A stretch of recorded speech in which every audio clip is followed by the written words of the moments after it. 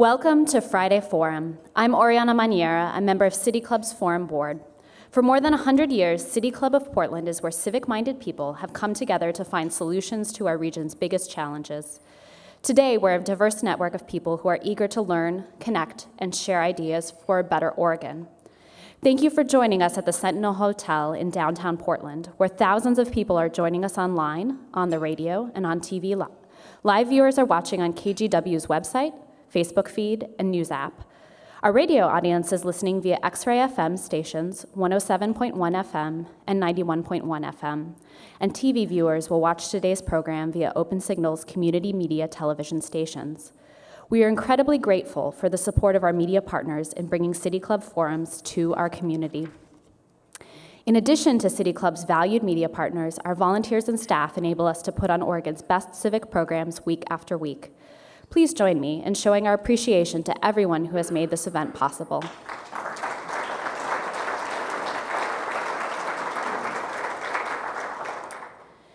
Portland is the last city in the United States with more than 100,000 residents to operate a commission form of government.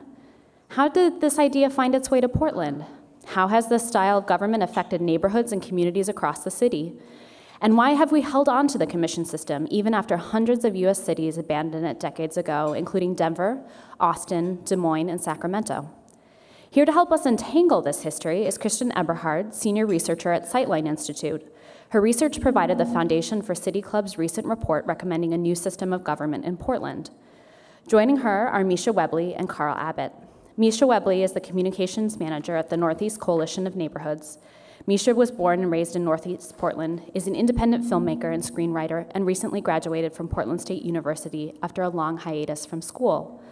Carl Abbott is a specialist on the history of American cities and city planning, on the history of the American West and Sun Belt, and on the later 20th century United States more generally. He recently retired after teaching for 5 decades in Portland State University's School of Urban Studies and Planning. He's written 4 books about Portland and many articles and papers about other cities. And we have a very special guest with us today who will be asking our first question during the public question and answer session. I want to personally welcome Paul Mayer, a City Club member for the past 66 years. Paul is sitting at the president's table. Please show him some love.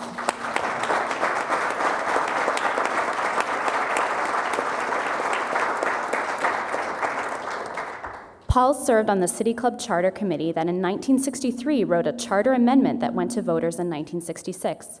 We look forward to hearing from Paul later in the program, and we thank him for his longtime commitment to the City Club of Portland. And now, please join me in welcoming Kristen, Carl, and Misha to Friday Forum.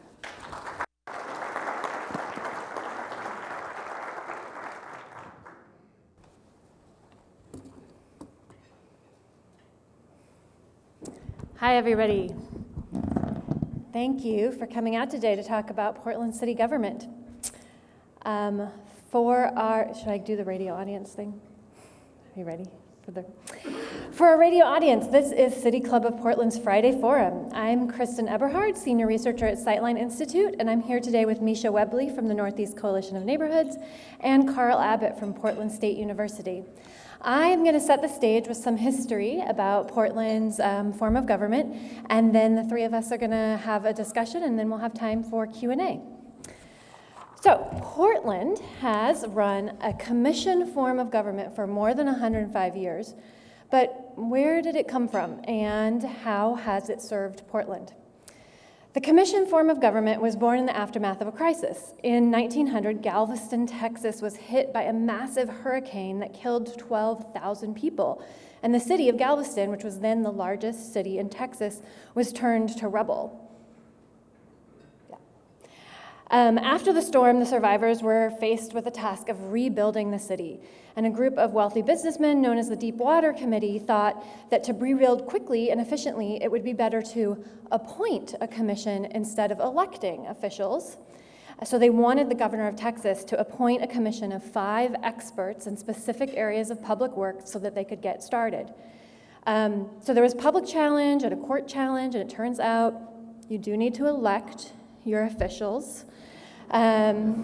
But that idea of a commission of experts stuck. They just became elected experts. So this new form of government, this commission of elected experts in specific areas of public works, became popular across Texas, and then it spread to other states. Chambers of commerce liked this idea because they thought subject matter experts could really get jobs done faster and more efficiently.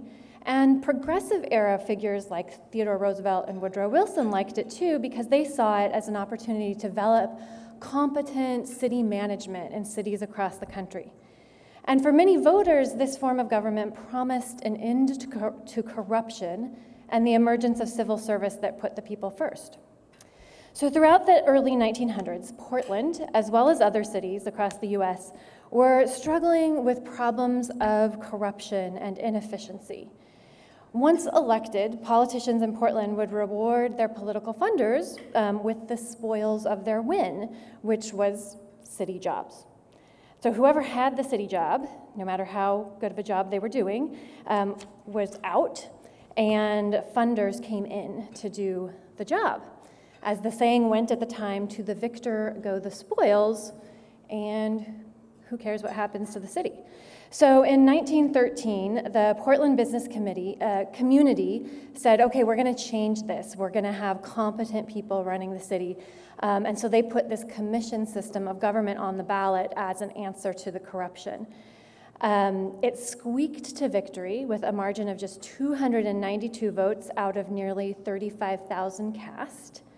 And at that time, in 1913, about 500 cities were using a commission government. But soon after Portland adopted, the commission form started to wane in popularity because cities were discovering that it turned out the system didn't solve the corruption and inefficiency in the way that they had hoped. In fact, Galveston, Texas, the birthplace of the system, ended up overthrowing the system due to public outrage about corruption in the commission form of government. So Portlanders like to keep it weird. But in this case, we weren't really weird so much as kind of just behind the curve. We adopted the system at the time it was kind of going out of style. And then in those hundreds of other cities across the country overturned the system, and we're talking about it. So what is this commission form of government? How does it work? So in general, in the United States, we like to have a separation of powers. We have the legislative branch that writes the laws, and then the executive branch that implements the laws, and then the judicial branch that interprets the laws. The commission form of government kind of mushes them up. So commissioners have both law-making, law-writing ability, and also law-executing ability.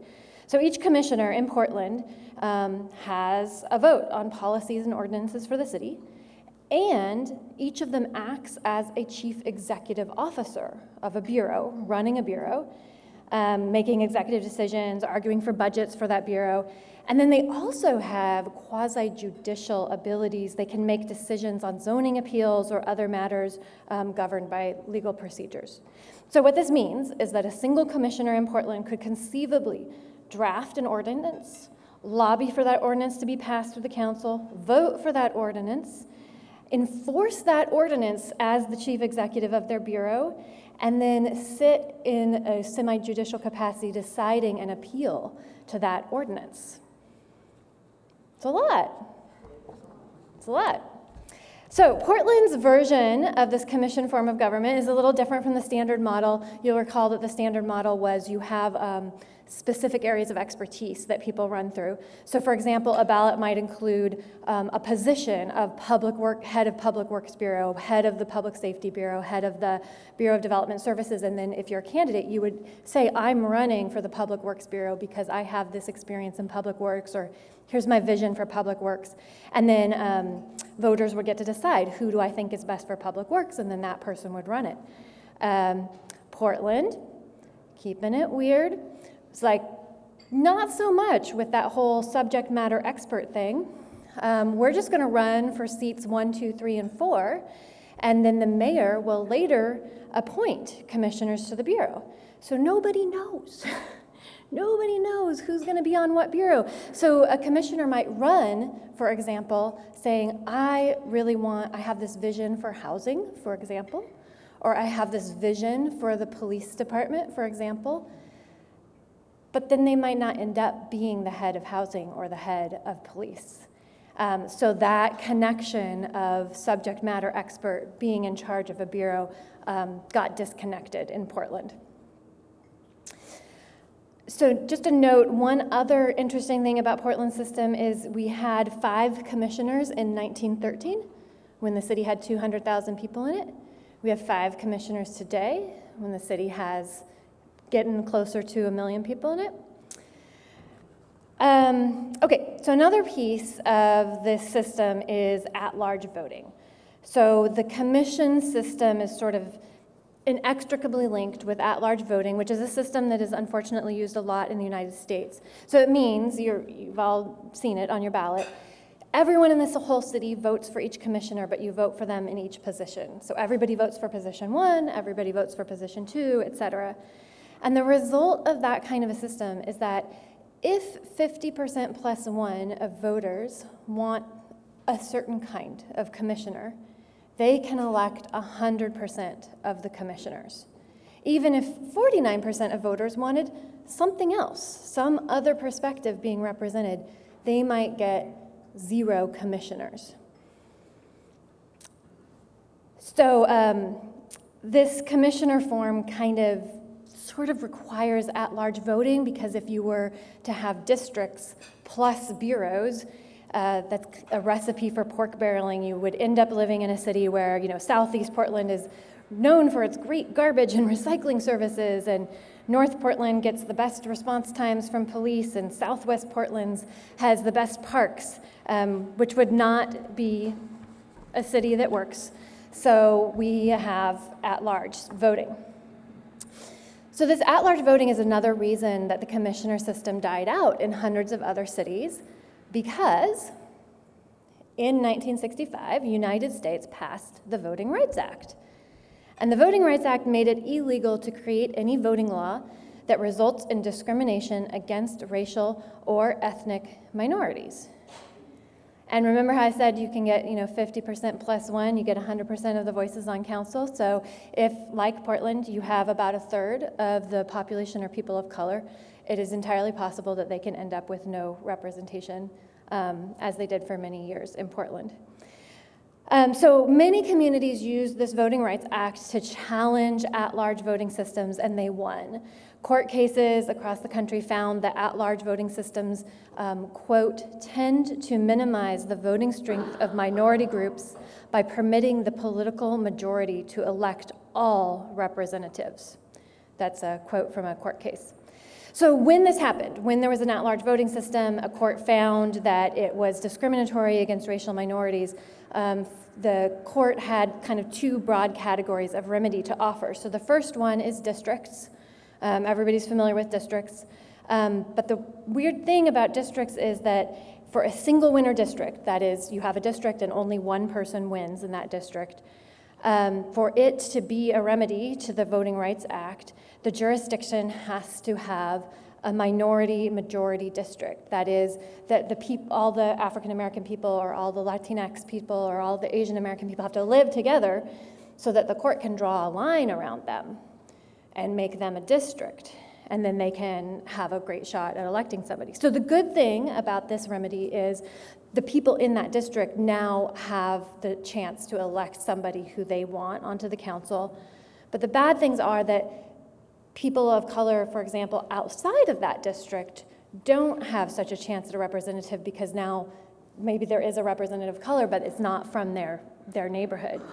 And then also the other thing is that remedy depends on racial segregation continuing.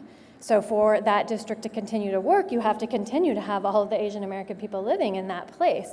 And as people start to spread out, all of a sudden that remedy isn't so great anymore.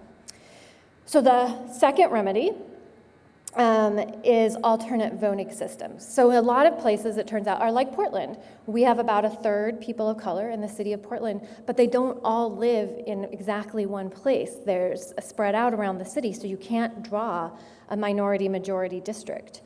So what courts did in this case was said you can use cumulative voting or ranked choice voting in a multi-winner election, and that gives, if you do the voting system right, then everybody gets a voice. If you have 3 winners and about a third of the people want one, a third of the people want another, a third of the people want another, then you get that diversity of views on the council. You don't just get the majority electing everyone. So this was a remedy that was put in place in cities, counties, school boards around the country, and consistently elected a more diverse group of people, and also consistently boosted voter turnout in those communities, probably because people saw their vote mattering more and saw somebody like them getting elected to council, and so they were more motivated to come out and vote.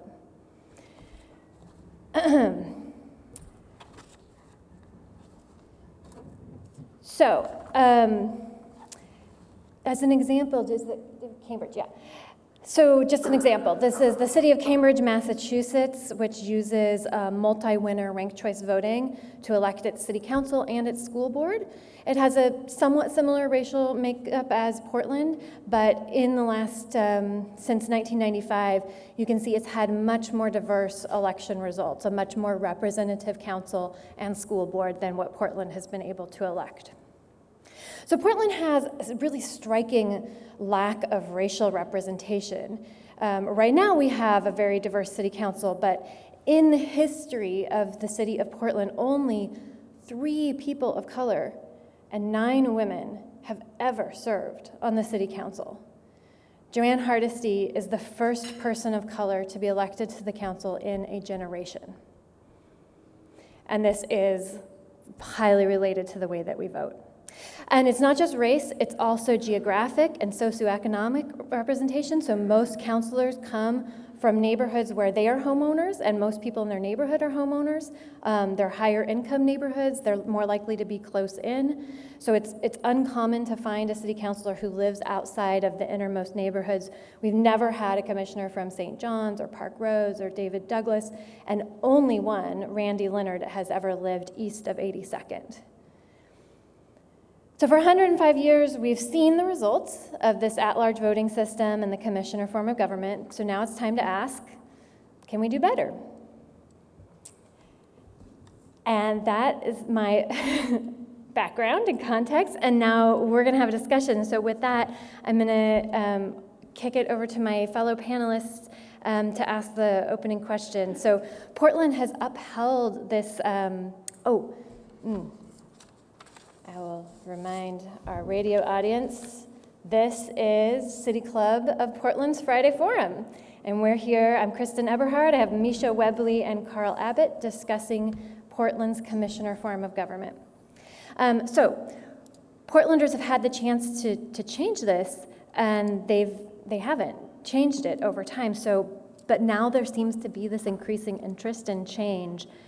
So Misha and Carl, what do you think is creating this shift that we're seeing in interest, and where do you think that's going? I did a little calculation, and I think that Portlanders in the past have had 7 opportunities to change from the commission form of government and have rejected those opportunities every time. And I was thinking about, why would a city change its form of government? Because it's corrupt, because it's inept, or because it's inequitable.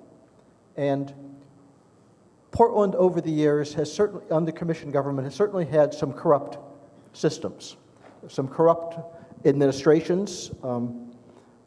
The 1940s was a corrupt period in Portland city history.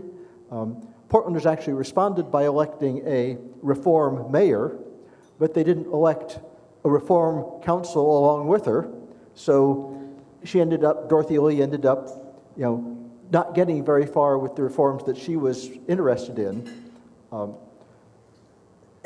But on the whole, especially in the last 50 years, Portland has not been a corrupt city in the scale that causes communities to say, we've had enough, we're going to change. And historically, Portland has not been particularly inept as a city government. In most cases, Portland has seemed to work fairly well, and certainly through the 1980s and 90s and into the 21st century, when the city would do polling about, are you satisfied with the city government or services, it would be generally favorable. So again, not a groundswell in the past that things were just not working anymore. Equity, Portland, as everybody knows, historically is a very white city, and for many of the decades through which we've had the commission form of government, equity has simply not been, equity in terms of race and ethnicity has not been a particularly important issue on people's minds. It simply has not been prominent. It's become much more prominent in the last 10 or 15 years as the character of the city has changed because of migration of new communities, because of the annexation of the eastern part of the city with a much more diverse population. So in this case, I think the changing character of the city itself brings equity to the fore as the key issue that would cause people to do some consideration. I would add to that it seems that there is a feeling, kind of a growing feeling that something's not right or something's not working in our city. We've, like a lot of cities in our country, have experienced a tremendous amount of change in the last decade or 15 years. And in a lot of ways, I think Portland's got away with some of the systemic problems that it's had because we've been relatively small. No one, I remember going to New York, early 2000s, and told someone I was from Portland. They said, "Where's that?" I said, "Oregon." They said, "Huh? Oregon?" They had not heard of it. 2 years later, it was a whole different story, and everyone wanted to move here. All this stuff is kind of starting to spill out into the open.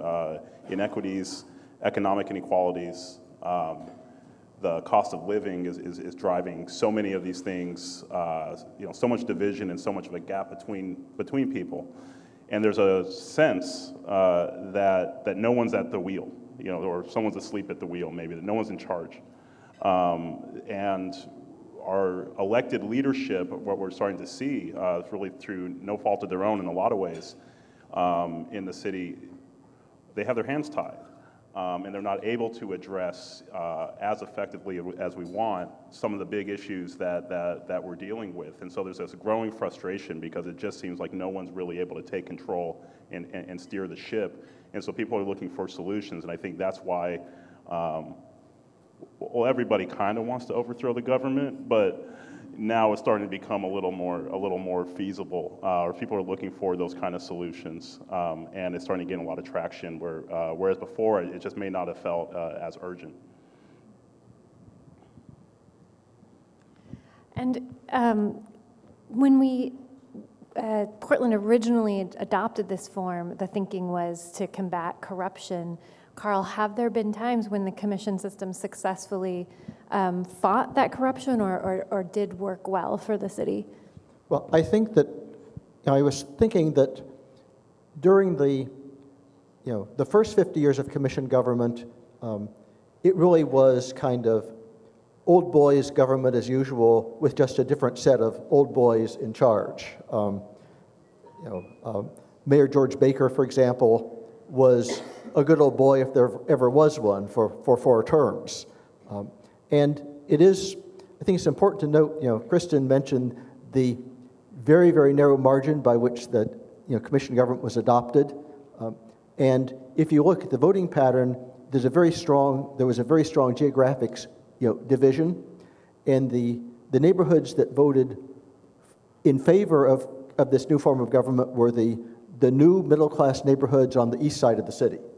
They were the neighborhoods, they were Laurelhurst and Ladd's Addition and Irvington, and those neighborhoods full of brand new houses and brand new homeowners who are worried about taxes. They worried about corruption because it meant high taxes, inefficient government. So what they got was a period of limited government, a time when, what did the city do? It did fire, protection, police, parks, streets, public buildings, none of the social services that drive City Hall nuts today. The intractable problems, they were the easy problems in a sense. Starting about 50 years, I'd say there's a first 50 years and a second 50 years, and the city got better leadership. I think starting with Mayor Terry Shrunk, it got people who are more effective at coalition building around what at the time was seen as progressive agenda. There are things that we'd look back now and say, we wish they hadn't done that, but things that at the time were part of a progressive forward-looking agenda, like, if I say it, urban renewal, we now wish had been done very differently, but it was the mainstream of how you should do what a progressive city was doing. So 50 years of, I think, better, less inept government, if you will, more. And the other thing is some political leaders, mayors in particular, who could count to 3, which is what you need to get something done. Vera Katz, pretty obviously. I think Bud Clark, I think Neil Goldschmidt all had that ability. And Frank Ivensey also had the ability to count to 3, on an agenda that in some ways interrupted that progressive flow, but a leadership leaders who could figure out how to build a coalition and find the votes and then announce the policy. So it works well when it has worked well. Better put that in a past tense at the moment. We don't know what the future is going to hold, right? So when you've had savvy political leadership. And in more recent history, who has benefited the most or been best represented, and who has been burdened or least represented by this form of government? Well, I would say that those who have been least represented, currently, as you touched on, all of East Portland. That's most recent. I mean, East Portland only became part of the city in the 70s. We, as you said, have had 2 representatives now, I believe, from that area, and that's a very diverse and very large area, very populous too. And inner Northeast Portland from the 90s on, really with the urban renewal that Carl talked about, was very negatively impacted. It's been a drastic, overwhelming change, which many people from in Northeast, like myself, ended up out in East Portland as a result, and has basically flipped the demographic of who lives there. And the thing is that it's not all about what kind of government we have, as far as pointing a finger. It's that it didn't help, and that there was no localized representation in these areas, and still isn't, say, in East Portland in a lot of ways, that can at least mitigate some of the oncoming change and can maybe manage it, can be responsive to the community, and can represent those needs in City Hall or in other chambers, right? So it's I think that's where it really falls short, where the kind of change we're seeing on the ground, there's not, the people's voices aren't being heard. The people, and oftentimes those people and those voices are the hardest to hear anyway. And really, what they really need is kind of a microphone or an amplifier. And instead it gets muffled out. And so what the system is controlled by then is just a limited group of voters. And rather than that are speaking to, or commissioners are speaking, because it's at large, are speaking to trying to, everyone and are speaking more to pockets of the city rather than speaking to very localized concerns. I would add, I think that most members of the city council are very much aware of the disparities between kind of the core of Portland and east part of the city, and try to find resources to make some difference, to make some balance. But there are demands for maintaining the infrastructure and facilities you have, as well as investing in something new. How do who wants to be the parks commissioner has to decide which existing park is not maintained in order to develop a new park. It's a real challenge. But it's obvious that the neighborhood that what benefits is my neighborhood. When I'm talking to real estate people, I say I'm in Irvington. When I'm talking to activists, I say I'm in Sabin. But it's the area that's done very well by itself. And I would point out that I live in the house that Charles Jordan, the first African-American city commissioner, lived in at one time. That's my claim to fame. Do you put that on the real estate listing too? Yeah. So what are the other options, and what do we know about how they work? So we do this commissioner at large, 5 commissioners for what's now a pretty sizable city. What else could we do, and what do we know about why it might be better for Portland? Well, I think a key in district elections is clearly how many districts, how you draw, basically how many districts, the bigger, the more districts you have, the more potential for equitable representation or multiple group representation. At the same time, the harder it is to, most likely, to find, maybe, possibly, politicians may be hard to herd together. So you have the trade-off of number of districts versus efficiency in the actual operations of the city. And I don't know what, I'm sure that there are, I haven't looked at them recently, studies to indicate optimum size for city council districts. I lived in Chicago for a while when it was the city that works, because Mayor Richard Daley made sure that it worked. There were 50 council districts with 1 independent alderman and 49 Democratic Party machine. So the politics behind the system are, in many ways, as important as the structure itself. And I would say I don't have a specific recommendation, but I would say that in Portland we do have a pretty good starting point. I'm a little bit biased, but our neighborhood system that I'm part of, the Northeast Coalition of Neighborhoods, we're one of 7 geographical areas that represent Portland. I'm in the inner Northeast, and I'd say that's a pretty good starting point. And I say that because really, if you think about it, there's a lot of kind of natural dividing lines culturally and otherwise and economically in some ways. So North Portland is kind of, and it has its own thing.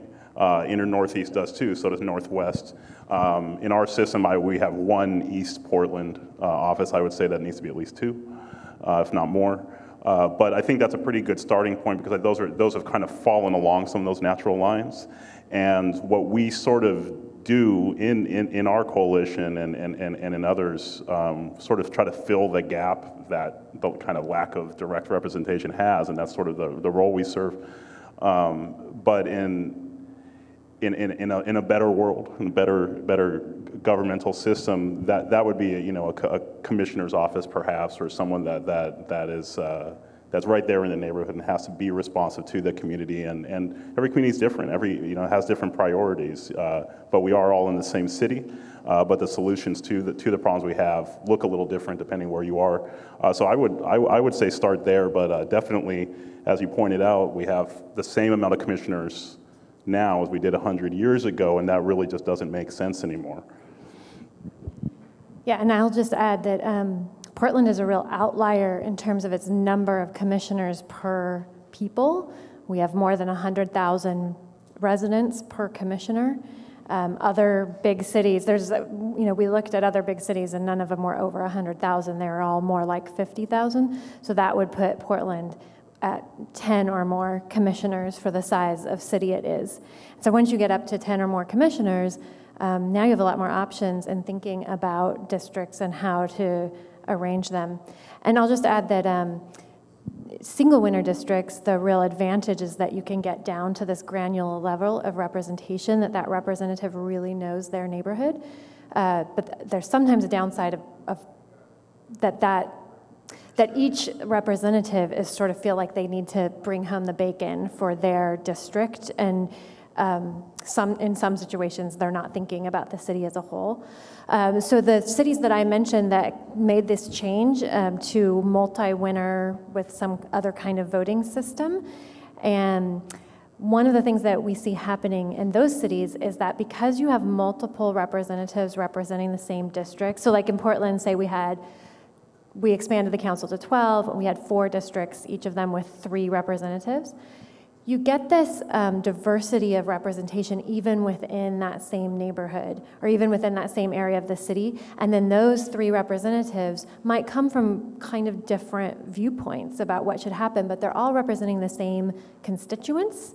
So we've seen this, state governments used to use this form of voting, and there was a report that did some interviews with them, and they said that the idea flow was really different when you could talk to somebody who was different than you but representing your same constituents, and you started getting like different ideas coming out, and then you could form different coalitions because you had kind of your ideologically similarly minded people, but then you had your geographically similarly minded people, and they might lead to more creative thinking than right now sometimes we get stuck in certain lines. I just add, you can also, in terms of size, think about Multnomah County, commission. Obviously more, larger, encompasses more than Portland, but essentially there's a Gresham district and some Portland districts. And the Portland districts are currently too big, I think, for most people to have any sense of which county commission district am I in. Portland divided into 4 is not enough divisions. And the idea of starting with the neighborhood association groupings as a starting point, out of which you then tweak and equalize populations, et cetera, I think is actually a pretty promising idea. Okay, last question before we go to the audience. Is changing the form of government enough? What other things do we need to do? What other policies do we need to adopt or practices to make sure that Portland city government really is more equitable and effective? Well, I'm going to put in a pitch for voter-owned elections. Public funding of some sort for local elections. Portland tried it, should have kept it, almost kept it, should have. Seattle right now has an alternative system of vouchers for citizen vouchers for helping to fund local elections. If Seattle can do it, Portland is certainly smarter than Seattle, so why can't we do it? And I would say, yes and no. No, it's not enough. It's there's a lot of work to do. Yes, it's the first thing in a lot of ways that we have to do in order to get some of that work done. So it is definitely the right starting point. But then it's really that's when the hard stuff begins. In a lot of ways, structurally, we're not able to take on some of those bigger problems now. So yes, both. And I'll make another pitch for democracy vouchers. It's a Sightline issue. Democracy vouchers give every voter $100 in their pocket that they can give to candidates who opt in to not accept big money donations. So it changes the game in terms of if you're somebody who doesn't have a Rolodex right now, you often can't run, but in Seattle you can. And it's changed who was able to run in this last election when they used it. But it comes with contribution limits. The state of Washington has contribution limits. Oregon does not. So that is beyond Portland, a bigger problem. And then I'll just say one more. A lot of our city elections end in the primary. In the last, I think, 11 elections, 8 of them have ended in the primary. And we know that primary voters are, well, it's a very small percentage of the population. It's often about 20% of people are deciding who is their city council representative. And those people are generally whiter, older, wealthier, and more partisan than your general election voters. So changing so that we actually get to the general election where more people can actually weigh in on their city councilor. Okay, now we are going to go to question and answer with the audience. For the radio audience, this is City Club of Portland's Friday Forum. I'm Kristen Eberhard here with Carl Abbott and Misha Webley. We're going to go to the audience for some questions. Anyone watching or listening today is welcome to ask a question. If you've written it on an index card, hold it up high for the City Club staff to collect. And if you're not in the room, you can also submit questions via Twitter using the hashtag Friday Forum. For City Club members who want to ask a question at the mic, please identify yourself as a member and ask one question in 30 seconds or less. And our first comment and question is going to come from Paul Meyer, a member of City Club's 1961 research report on Portland's commission form of government. He was also the chair of a committee that drafted a charter amendment in 1963, and Portlanders voted on that in 1966. And rejected it 62-38. And here we are. He is going to share some thoughts with us.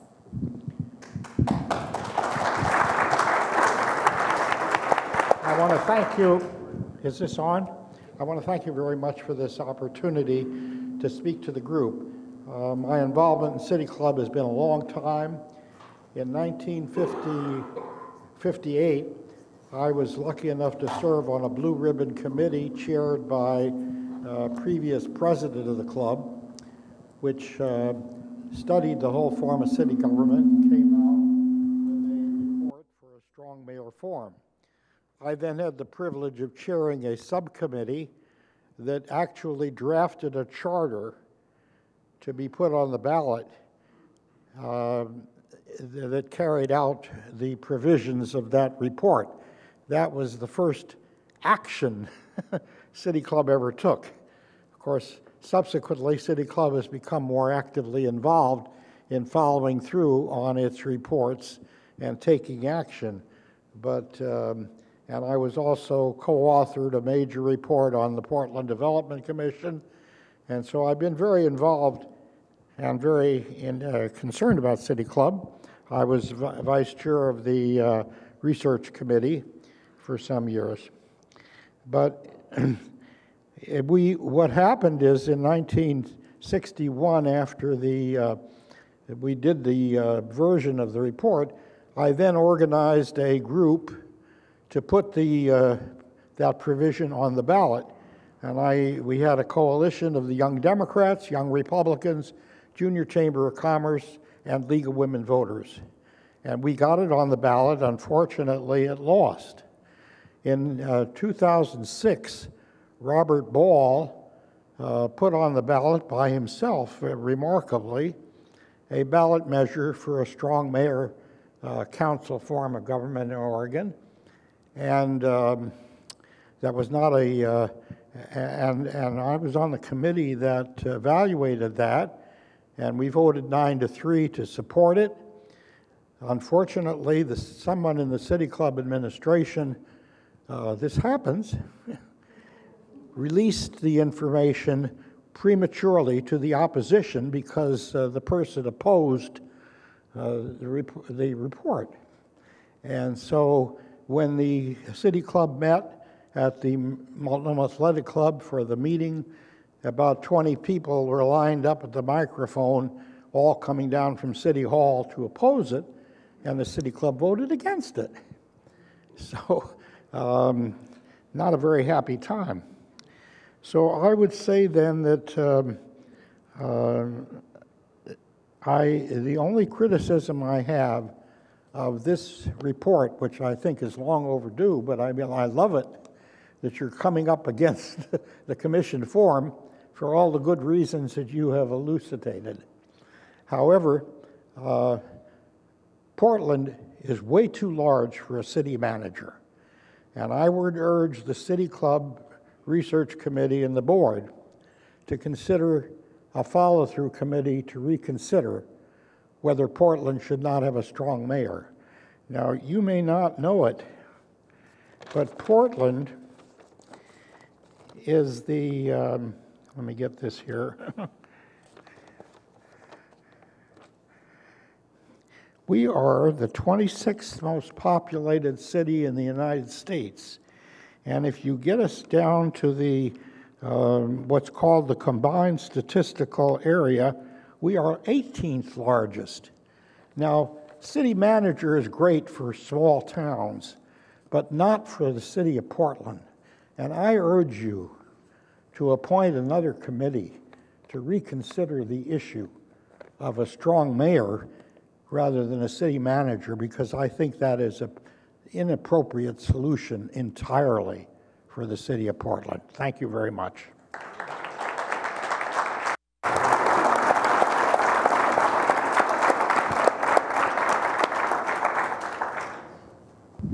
Hello. I just have a brief comment and then a question. Comment, I just want to, I really appreciate that the City Club is taking on this issue. Our methods of voting matter. I think we all learned that lesson in the last presidential election, and I'm trying to imagine what it would look like if we had an at-large system for the United States of America. Kind of scares me to think about it.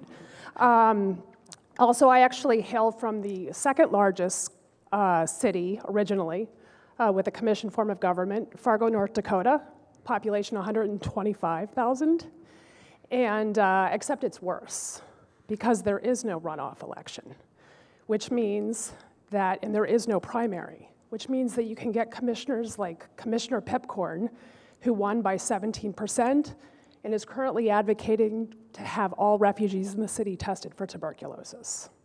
Oh my God. Just to, again, show another example. As for the question, I'm trying to figure out what is different this time than the previous 7 times that it came through. You talked about how the city is obviously going through a pivotal time right now with kind of a tsunami of people moving here and cost of living issues, but was the method of voting addressed the previous 7 times? Because I think that that is the thing that will resonate the most with voters.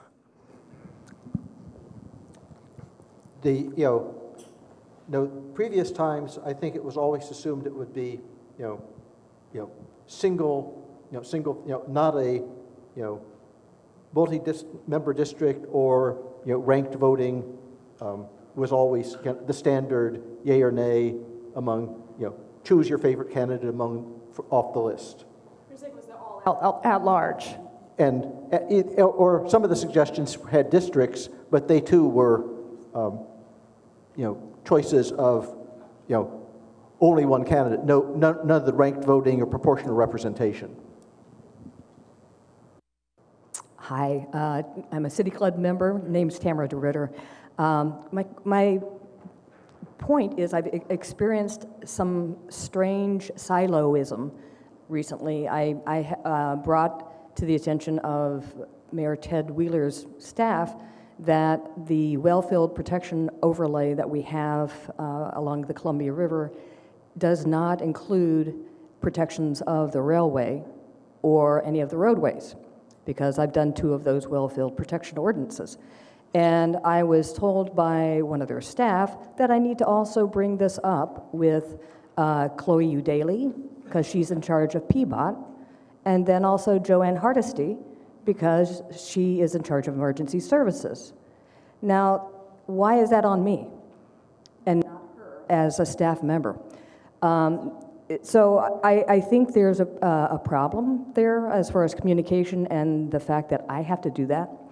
And also, how would a strong city manager or mayor form of government make a difference? Thank you.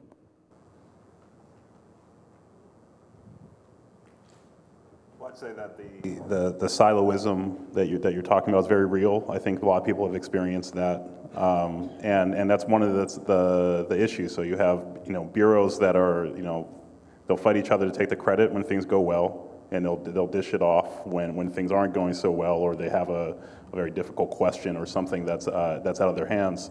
And I think that's part of, as I was saying before, about a sense that there's, who do you go to, who's actually in charge here, and then very real issues get left behind because everyone is trying to keep distance from it because they don't have a good answer for you. The only other thing I would say is, some of that can be changed within a current system if the commissioners themselves make it clear to the staff that the job of the staff is to talk to each other, and if you develop a culture of shared, kind of both shared accountability and shared credit for developments rather than only one department or one other department. So some of that's, a bureaucratic culture question, which of course bureaucratic cultures change at about the pace of an ocean liner trying to get into the lock in the Panama Canal. And real quick, it's hard to get your voice heard as one person. If you're 5 people, they start listening.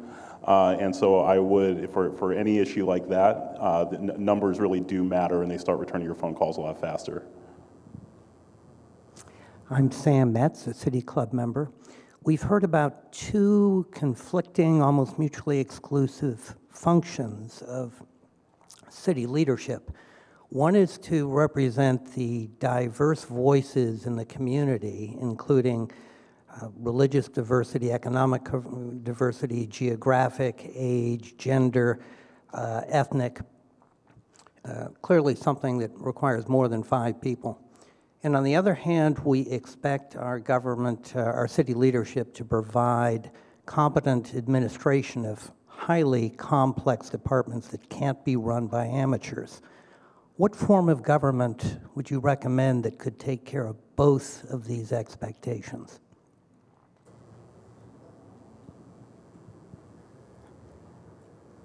Well, I would suggest,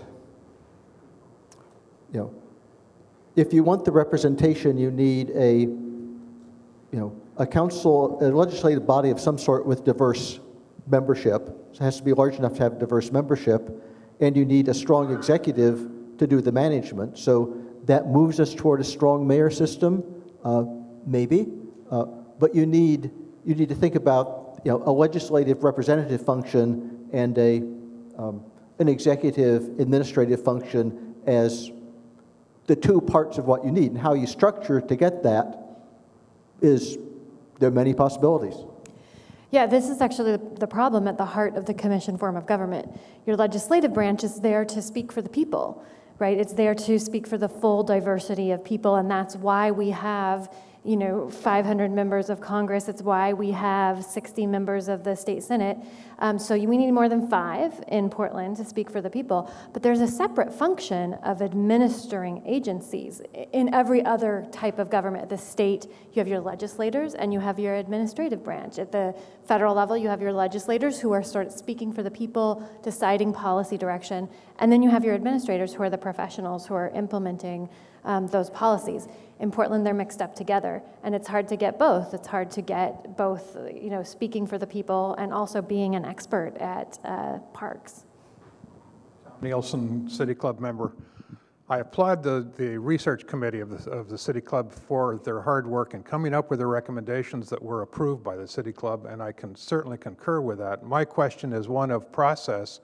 Is there an example of how you would go, assuming we could have an election and it were approved, how do you physically make the shift from one form to the next? Is it Friday afternoon, these commissioners and people leave, and Monday morning because it seems like the transition itself totally changes the roles, probably adds more people and less full-timeness, perhaps.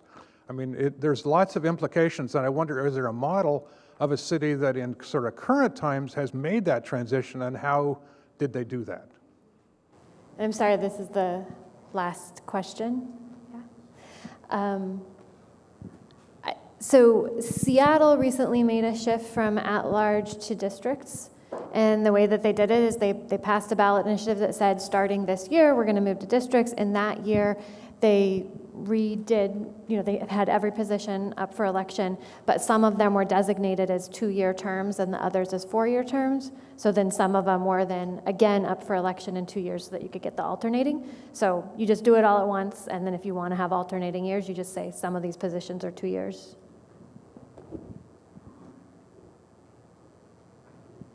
Okay, one more.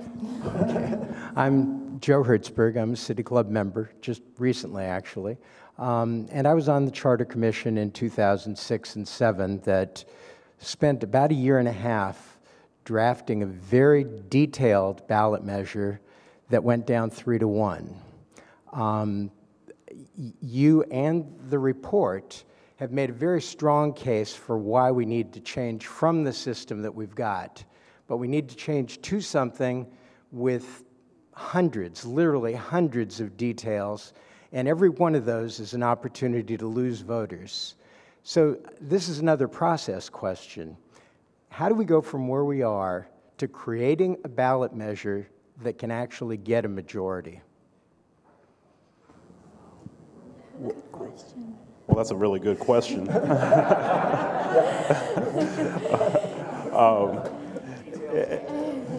And the Charter Review Commission, I think you guys did great work, and then the problem is you hand it off to elected officials and ask them basically to vote against their own interests and vote themselves out of office in a lot of ways, and I think that's pretty flawed. The only other way around that is a straight ballot measure and straight to the people, which is its own uphill battle.